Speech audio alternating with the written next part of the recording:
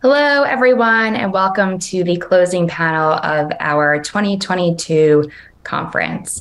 I wanted to take a moment to thank our sponsors for bringing all of our programming to you over the past 2 days. After the closing conference, everybody will receive a follow-up email from us. In that email is, again, your individual session surveys to fill out, but then additionally an overall conference survey. If you could please fill out that survey for us so that we can learn what we should improve for years, what you loved this year, that would be extremely helpful for us. So this is a packed panel, and we want to make sure that we got to get to every question that was asked here today. So we're just going to jump right in, and I'm going to introduce our panelists. So today with us, we have Matt Yurgelun. Matt is a gastrointestinal medical oncologist at the Dana-Farber Center Cancer Institute with a longstanding clinical and research interest in hereditary cancer syndromes, particularly Lynch syndrome. He manages and treats patients with a wide array of gastrointestinal malignancies. He has served as the director of the Dana-Farber Lynch Syndrome Center since its inception in 2019, and also serves as the director of clinical research for the Dana-Farber Center for Cancer Genetics and Prevention. Next, we have Heather Cheng, who is an associate professor in medicine, the oncology division at the University of Washington, an associate member of the Division of Clinical Research at the Fred Hutch Cancer Center, and is director of the Prostate Cancer Center Genetics Clinic. She's a medical oncologist specializing in genitourinary cancers with a clinical and translational research focus on the germline and somatic genetics of prostate cancer. Next, we have Allison Kurian, who is a professor of medicine and epidemiology and population health co-leader of the Stanford Center Institute Population Sciences Program, director of the Stanford Women's Clinical Cancer Genetics Program, and associate chief of the oncology division at Stanford University. Dr. Kurian's research focuses on the identification of women with elevated breast and gynecologic cancer risk, and on the development and evaluation of novel techniques for early cancer detection and risk reduction. Gloria Huang is an internationally known expert in the treatment and prevention of ovarian, uterine, and cervical cancers. Dr. Huang is skilled at minimally invasive surgery and is the principal investigator of federally funded Cancer Research Laboratory. Karen Hurley is a clinical psychologist specializing in hereditary cancer risk, counseling individuals, families, and couples with a variety of cancer genetic syndromes. So as I mentioned, we have a lot of questions that came in. We are going to try to answer them all before we close out today. The first question that we had come in was for you, Matt, actually. This constituent said, I had heard about a recent study that questioned the benefit of colonoscopy. Does that study affect your recommendations for people with Lynch syndrome or other inherited mutations that increase colorectal cancer risk? This is a great question, and it's certainly hot off the presses. As people may be aware, just a few days ago, there was a large high-profile study that came out of Europe, which generated a lot of headlines in the press. I think some of those headlines kind of missed the mark a little bit, and in my mind gave the impression that colonoscopies might not be as beneficial as we thought. The study, when you really looked at it, was actually more so looking at how we offer colonoscopies and how we get people in for colorectal cancer screening. If you look at the details of the study, the people who actually got colonoscopies had substantially fewer colorectal cancers than the people who did not. The problem was a lot of the people who were recommended to get colonoscopies in this study didn't actually get them. So to me, the punchline is that colorectal cancer screening works if you do it. And I think what the study shows to me is that we have a lot of work to do still on our end about how we engage individuals in colorectal cancer screening to begin with, how we get them in the front door, because otherwise, if we're not getting them screened, it's not going to work. Additionally, this study was really looking at colonoscopies in average risk individuals, and to me doesn't really give us much useful information as to what to do in our individuals with Lynch syndrome or other forms of inherited colorectal cancer risk, where in my mind, colonoscopies are still really the mainstay of how we try to prevent colorectal cancer. Excellent. Thank you. And you actually answered my follow-up question in your first answer. So we can move to the next question. And that next question is going to be for you, Gloria, and Allison as well, if you would like to add. This constituent says, I am a 30-year-old breast cancer survivor with BRCA1 mutation preparing for oophorectomy in the next 1 to 2 years after I complete childbearing. What are your thoughts on hysterectomy with oophorectomy, both for uterine cancer risk reduction and eliminating the need for progesterone with possible future HRT? Yes, also a very good question. So the most important component of gynecological risk reduction is removal of the complete fallopian tube and ovaries, bilateral salpingo oophorectomy. And that dramatically reduces the risk of ovarian cancer and the related cancers that fall under that umbrella: fallopian tube cancer, which is the site of most of the pelvic high-grade cancers, the fallopian tube fimbria, and the primary peritoneal cancer, again, a related cancer under the umbrella of ovarian cancer. So that's really the most standard and critical portion of the risk reduction. In terms of the indications for removal of the uterus, hysterectomy at the time, which can also almost always be performed minimally invasively with quite a quick recovery time, that is something that is a shared decision-making based on individual factors and individual wishes. So in terms of this particular patient, in terms of her breast cancer history and whether or not she has plans to go on hormone replacement therapy or not, as she is alluding to, women who don't have a uterus can have estrogen replacement therapy alone without the concurrent progesterone, which is really to protect the uterus from overstimulation from the estrogen. However, the benefits of estrogen replacement therapy do outweigh some of the benefits of the combined therapy. So women who've had risk-reducing salpingo oophorectomy and does result in early menopause. For women without contraindications, many or most women who are before the age of natural menopause can safely take hormone replacement therapy, either combined estrogen and progesterone for women who have a uterus, or estrogen alone. Now, the concern with when estrogen replacement is given alone in women who don't have a uterus, there are some benefits which actually some studies suggest could even have protection against breast cancer. So whereas the combined therapy for women who have undergone premenopausal risk-reducing salpingo oophorectomy may negate the potential additional protection against breast cancer for women undergoing early salpingo oophorectomy. There's a lot of information there, so that's just sort of summarizing some generalities. Of course, some other indications for hysterectomy may be shared across women in the general population. So some women, some of the common reasons people have hysterectomy include symptomatic fibroids, unresponsive to medical therapy, persistent severe cervical dysplasia, and things like that. So, of course, some of these common conditions can also occur in women who have hereditary predispositions. Thank you, Allison. Anything you would like to add to that very comprehensive answer? That was excellent, Dr. Huang. Thank you. I think as a breast cancer doctor, which is one of the main hats I wear, my main worry would be hormone replacement therapy of any kind in a breast cancer survivor, right? So that's the concern here. And it's always a hard thing to have to say, because of course it would help with symptoms, but I do worry about the concerns for breast cancer recurrence of doing that, whether it be estrogen or progesterone. I think it's something that generally we don't like to do. I know that sometimes in patients with triple negative breast cancer, some oncologists feel differently. It continues to worry me, just the issue of hormone replacement in a breast cancer survivor. So I'll put that out there.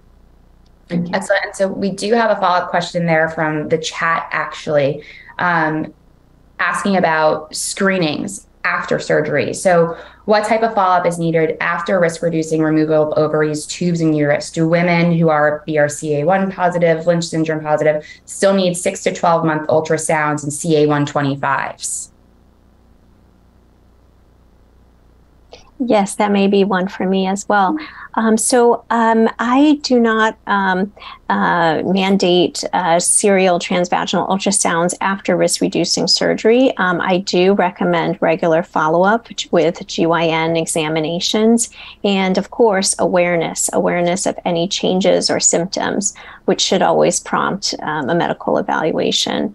And again, in terms of the CA125, again, shared decision-making and individualized, and that's something that, I do offer because trends or changes can alert to a potential problem, but one single value alone may not be very helpful.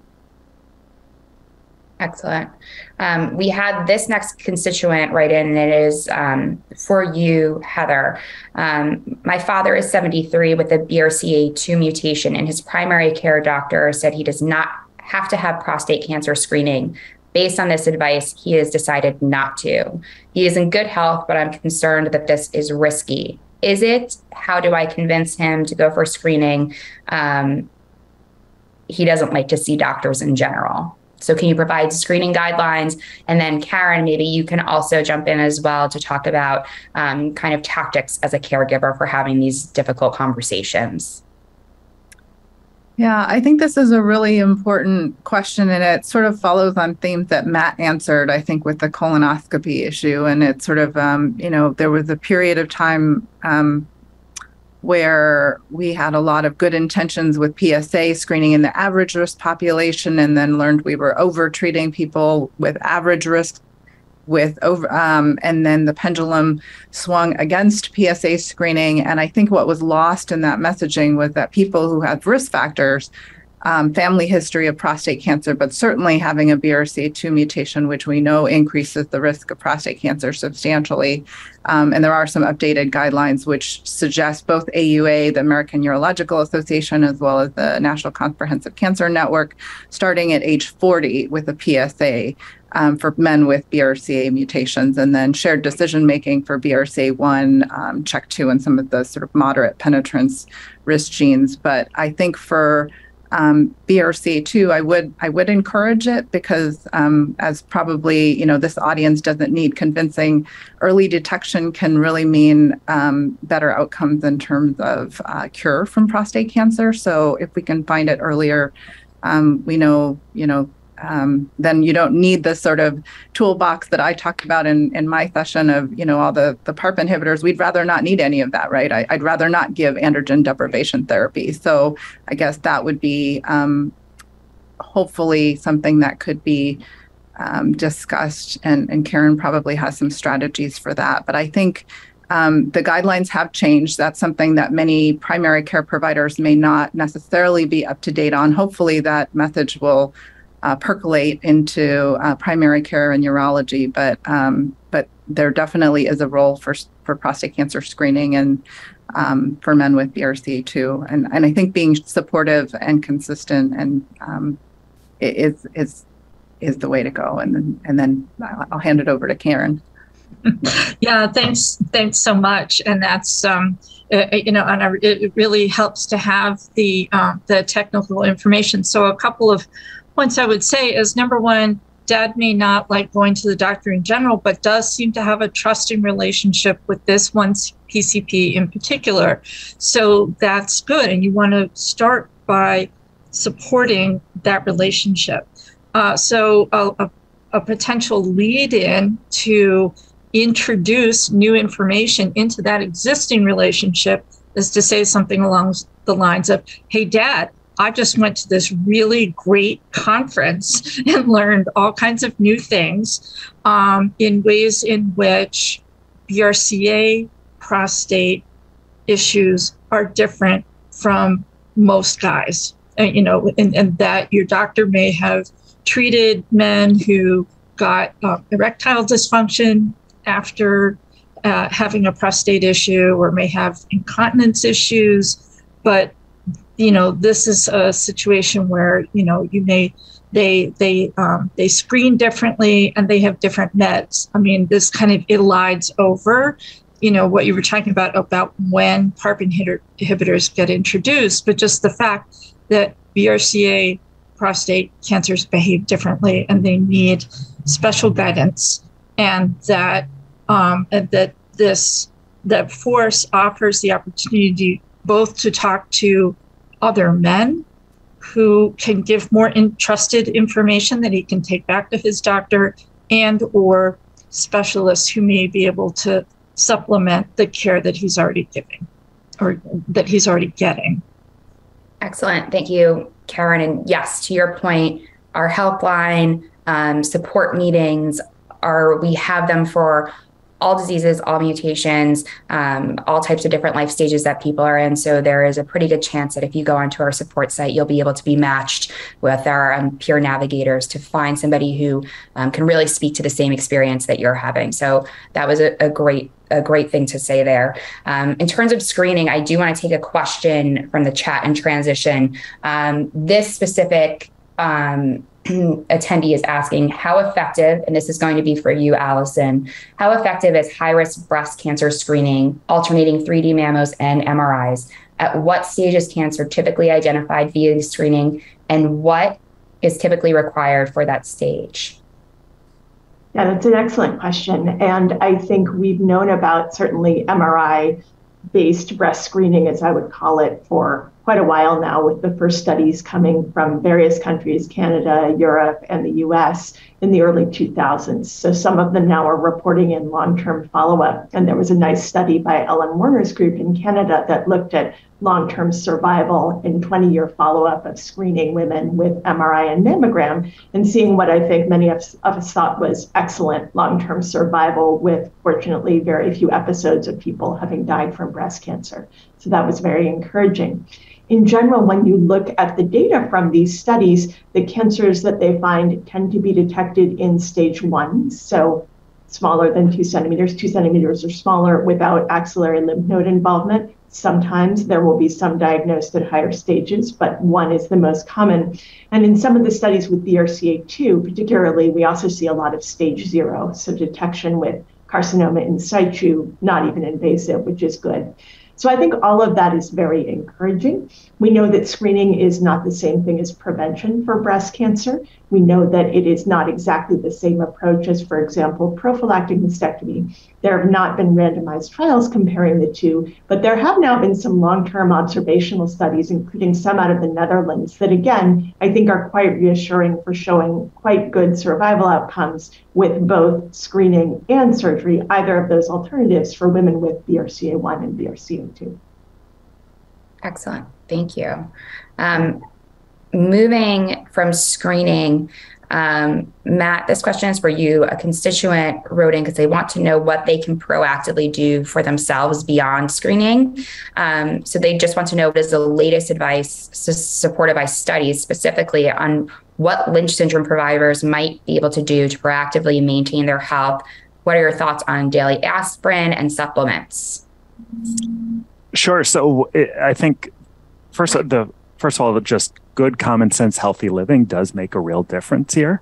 I think sometimes we give people the sense that, your genes are your destiny and it doesn't matter what you do otherwise. But no, the data would actually show otherwise, that the healthy living stuff does make a difference. Now, we don't necessarily have really fine detail about specific types of diets, specific types of exercise, or if there is something more specific than that to advise people on. But for the most part, I tell people that good quality, healthy living, whether it's dietary wise, whether it's exercise, does make a real difference. In Lynch syndrome, we do have a few specific tips that are based on some really important scientific data. One is aspirin. The CAP2 study, which was a large European study that looked at aspirin only in individuals with Lynch syndrome, essentially showed that for people who were taking daily aspirin, they had about 40 to 50% fewer new colon cancers than people who were taking a placebo in this one study. So I tend to recommend aspirin for many of my Lynch syndrome patients who I follow, but I don't think it's a one-size-fits-all. As with anything that people take, there can be unintended consequences. Aspirin can raise the risk of bleeding. It can raise the risk of irritation of the stomach, gastritis, or ulcers. It was also a very delayed benefit that was seen. People who were taking aspirin didn't really statistically see that prevention for at least 5 years and really closer to 10 years. And so I think people who benefit from aspirin in Lynch syndrome are probably more likely to be the younger people who have, 40, 50 plus years of life in front of them rather than people in their 60s or 70s. Additionally, people who are older are probably more likely to get some of the side effects and the potential complications of aspirin. So I don't think it's a one size fits all. And then lastly, from if you want to call it a supplement standpoint, it's maybe more of a dietary standpoint. There were data that just came out earlier this summer looking at this notion of what we call resistant starch. As part of the same study that looked at aspirin, actually, there was this second intervention where people were randomized to be put on a daily dose of resistant starch, again, versus a placebo. Originally, this was considered kind of a negative study because they were looking at whether or not it reduced colorectal cancer incidence in Lynch syndrome. It did not. But what their latest analysis showed was that Lynch syndrome patients who were taking this daily resistant starch had a substantially lower rate of upper GI tract cancers. So cancers of the stomach, the small intestine, the pancreas, and the bile duct, which are disproportionately the lethal cancers in Lynch syndrome and the ones that we are not very good at screening for. There's a lot of theories as to why this might have been seen, and I don't think we know the answer quite yet. But the idea of resistant starch is a little bit more murky to people. What is resistant starch? The good news is that the authors of the study broke it down to say that the amount of resistant starch, which is essentially a type of fiber that they used in this study, was the equivalent of what you would find in one green banana per day. Now, I realize not everybody likes green bananas, but at the very least, that hopefully helps just put it into perspective as to what that might look like. And you can talk to a nutritionist or a dietitian about other sources of resistant starch. But point being, we're starting to learn more about things that patients themselves can do to really, take some of this prevention into their own hands. Excellent. Thank you. Gloria, did you want to jump in here and add something as well? Yes, I just wanted to add a few comments about endometrial cancer as one of the common cancers that women with Lynch syndrome are at risk for, as well as quite a common cancer in the general population. So we do know that some very common things, such as types of commonly used contraception, decreases the risk of endometrial cancer as well as ovarian cancer. I didn't mention that before. So oral contraceptive pills, for example, and also progesterone IUDs are likely to have protection against endometrial cancer. And with oral contraceptive pills, the protection can be long-lasting, so many years after stopping birth control pills. For example, in BRCA1 and 2 carriers, there was protection seen over 15 years after stopping use of oral contraceptive pills. So I did want to mention those, as well as things that, at least in the general population, are protective. So I think already mentioned in terms of healthy lifestyle, the physical activity, maintaining a healthy body weight, and also for women who have children, having prolonged breastfeeding can be protective as well. Thank you. Allison, do you want to touch on any of those protective measures with regards to people who also have a high risk for breast cancer? Right. I think that's always the touchy question with oral contraceptives, and I think that may have come up in one of the other questions. So, it again has very good data on protection in terms of reduction in ovarian cancer risk. There's been controversy about the potential of an increase in breast cancer risk with birth control pills for people with BRCA1 and BRCA2 mutations.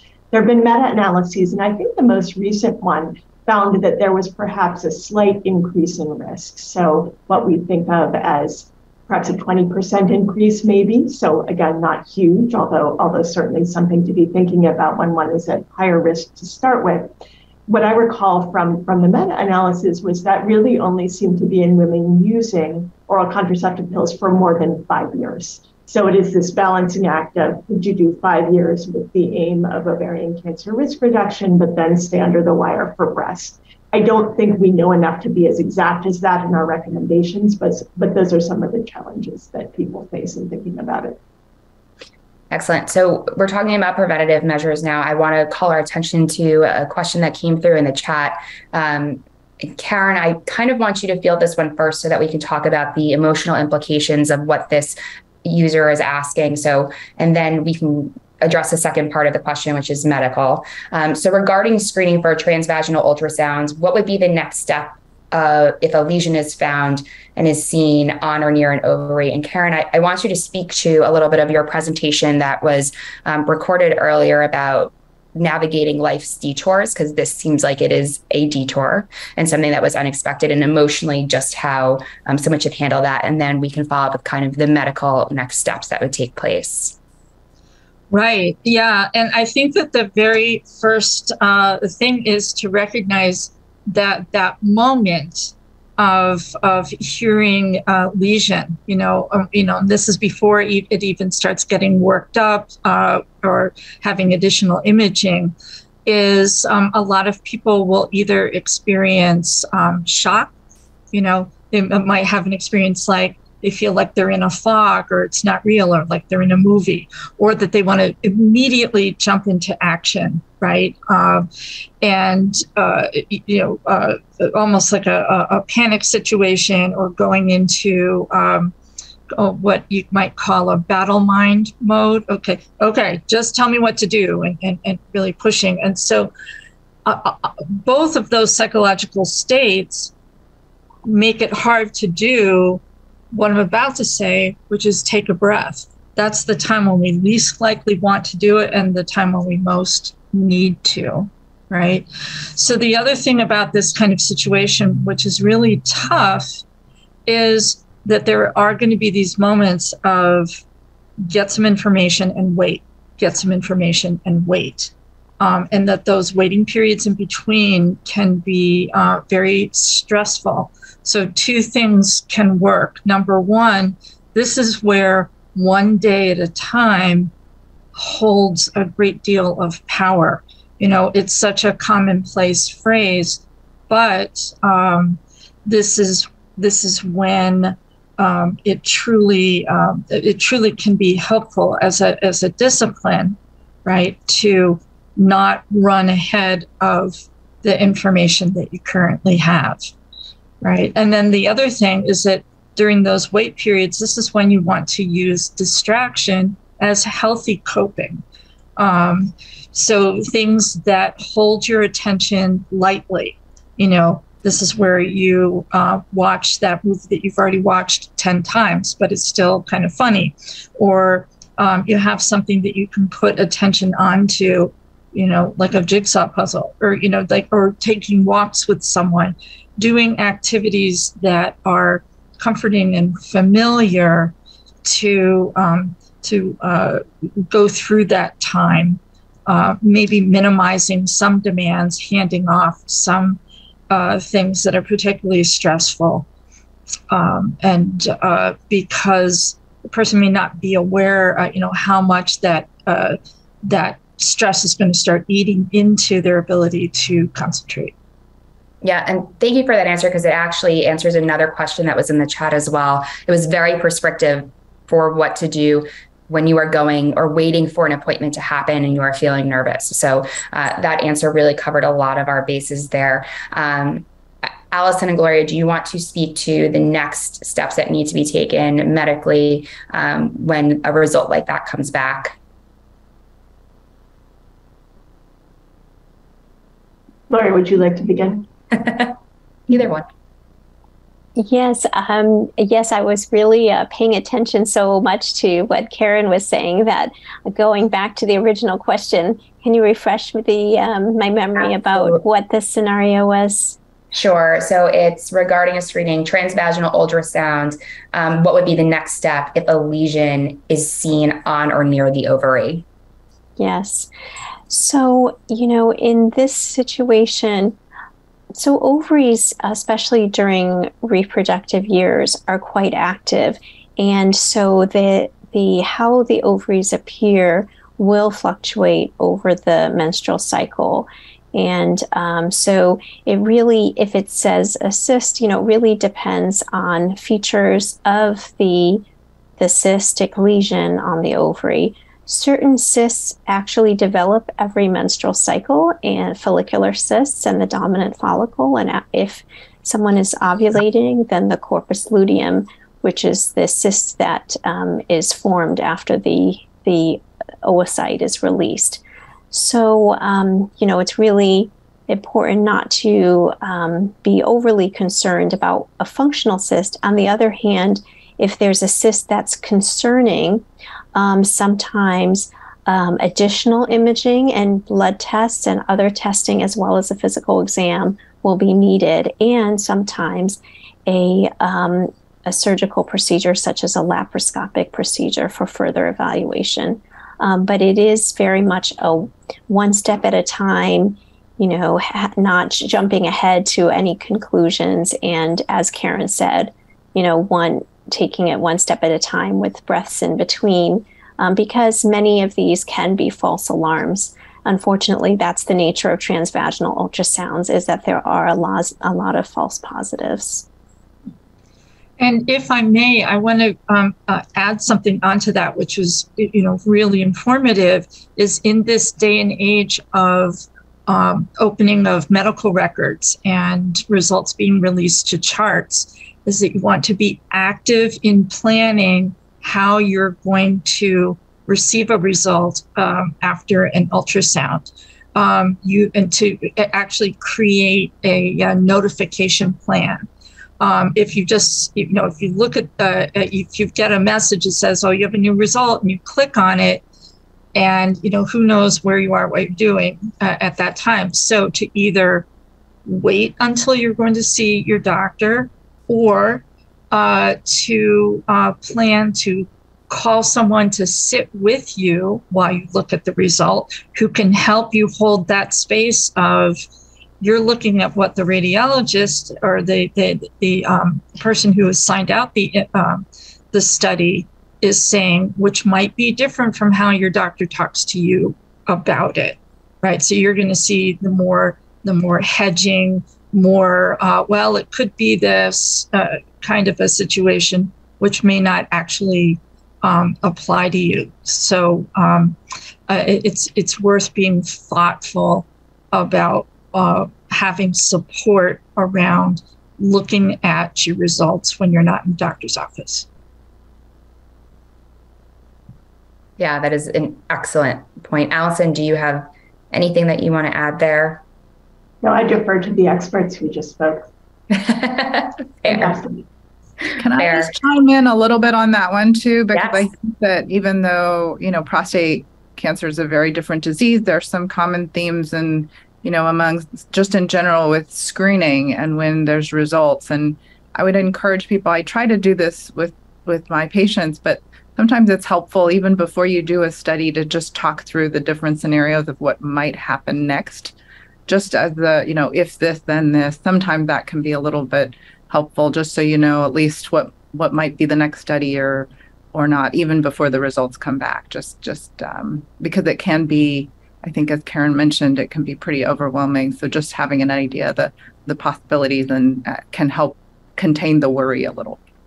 Yeah, and Heather, I actually want to kind of stay where you are when thinking about next steps, because we did have a constituent write in they said that they had metastatic prostate cancer with an ATM mutation, and they're considering clinical trials. So now they're thinking into the future, but they're not sure how to access them. Their doctor hasn't offered it yet. Can you speak to a little bit about how people can begin to access clinical trials, the conversations they should have with their doctors?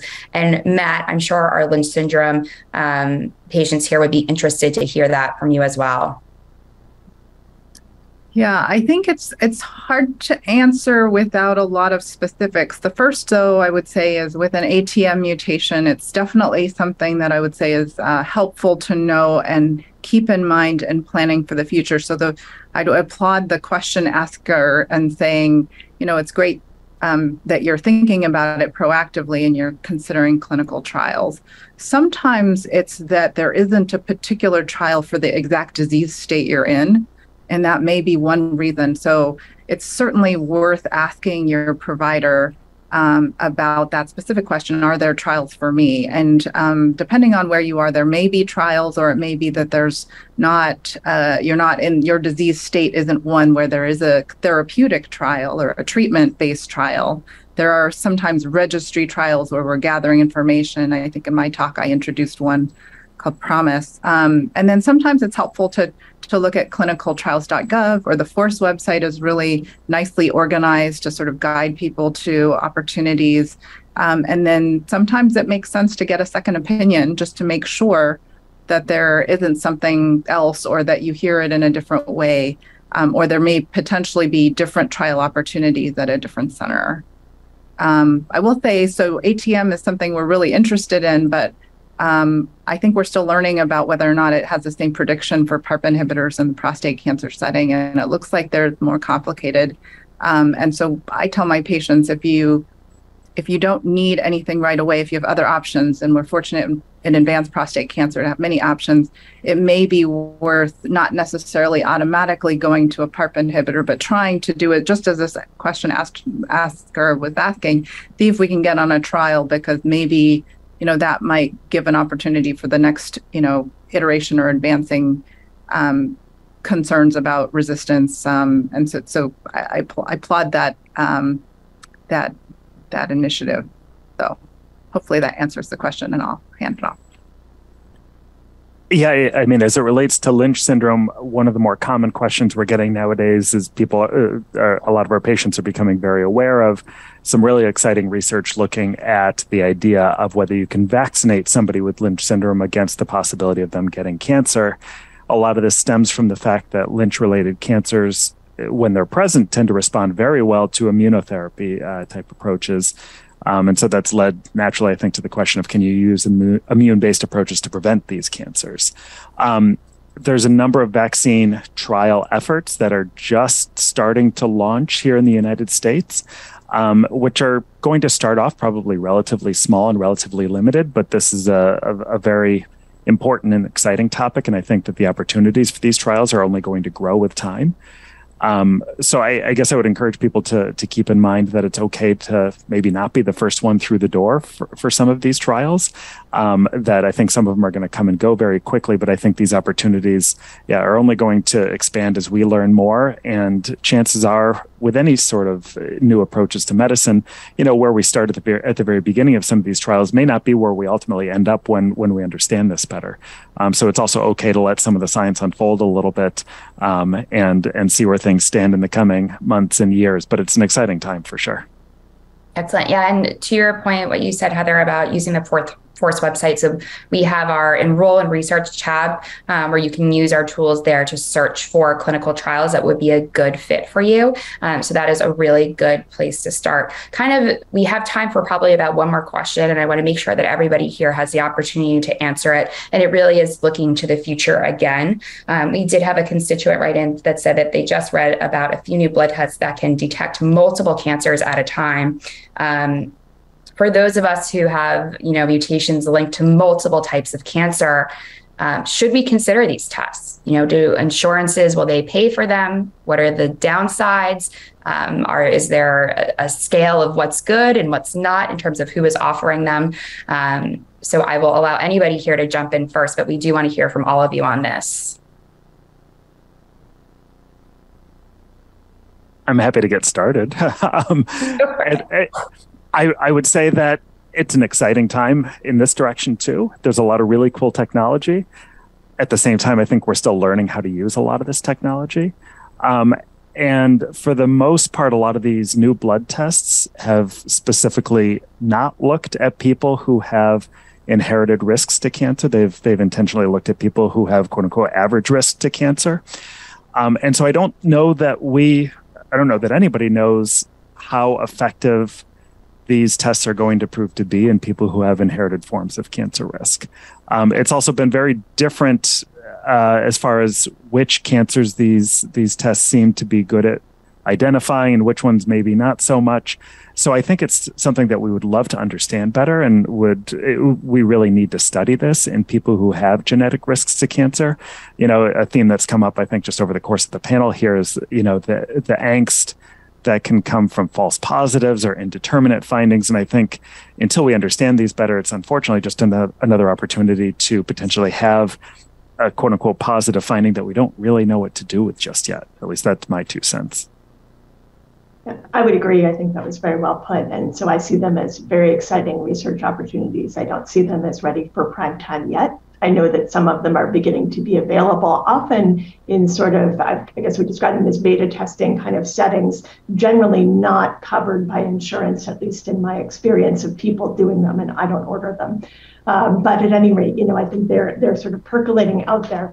And I think there have been interesting studies in terms of, for example, the Pathfinder study with one of these tests, basically looking at what happens when the test gets done and time to resolution, again, in average risk populations. I think that raised a lot of questions still to be answered.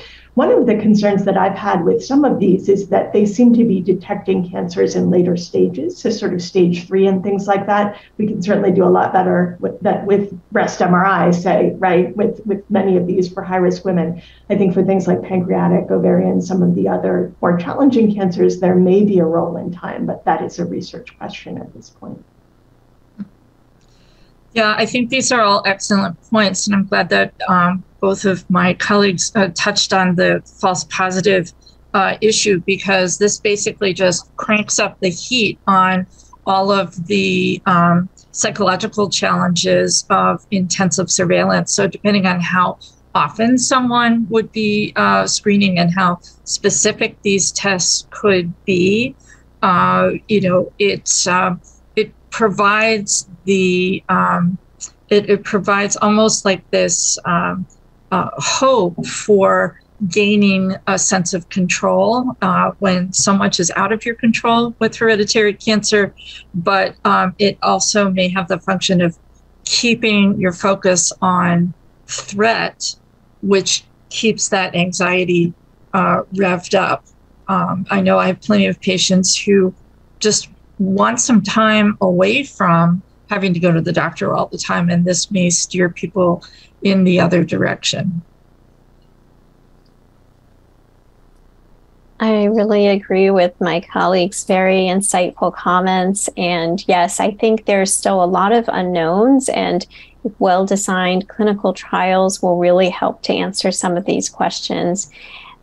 So yes, I think I agree. I think there's great promise for this and other types of newer ways of early detection and prevention in the future. And we're just at the cusp of that. And look forward to, working together to have better and improved solutions. I don't have a lot to add to all the really insightful comments that were given, but I am completely in agreement. I think these are exciting but not mature, and we have to study them together. For people who feel like they want to participate, that's not for everyone, right? I think if you feel like it's already a little bit anxiety provoking, maybe that's not the right situation for, that's not the right context for one patient, but it might be something that would be meaningful for a different patient. And I think certainly, thinking about it carefully, and if you're going to proceed in the context of a clinical trial where there can be support and clear guidance on how you might manage it in terms of the research pathway. But looking forward to learning more and leveraging that moving forward as a community. Yeah, I think all of you have hit on such good points. I think a lot of what you said, especially Karen, was about having control, being able to manage anxiety. And then, as all of you echoed, there's a lot of information out there to digest for our constituents. I do want to say that earlier in the day, our executive director and founder, Sue Friedman, did a wonderful presentation on a new tool that Force has created called Finding the Boast.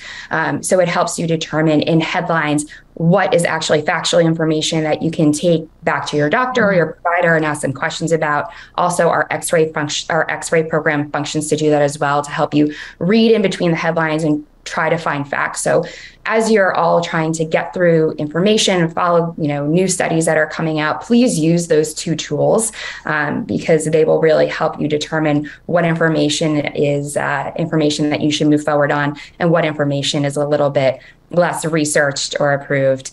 So it's a good tool to have. At this time, we are going to wrap our presentation and our conference.